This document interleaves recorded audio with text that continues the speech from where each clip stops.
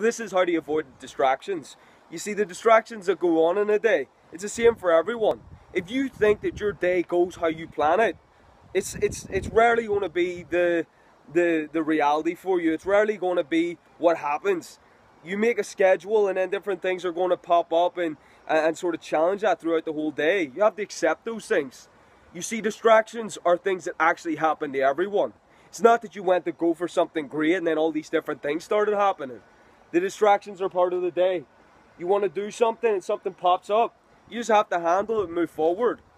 The unfortunate thing is that whenever we get distracted, then we get just all out focused on the distraction. It's the only thing that you think about. You lose where you were. You lose the potential that you had.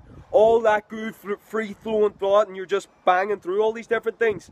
Now it becomes something that's just affected and you don't really have it all there. The person that goes, okay, it's a distraction, let's see how important it is. You know how to prioritize. Everything's already set in place. So you push through that. And then you go right back to what you're doing. To the same level, to the same quality. That's how you live a day.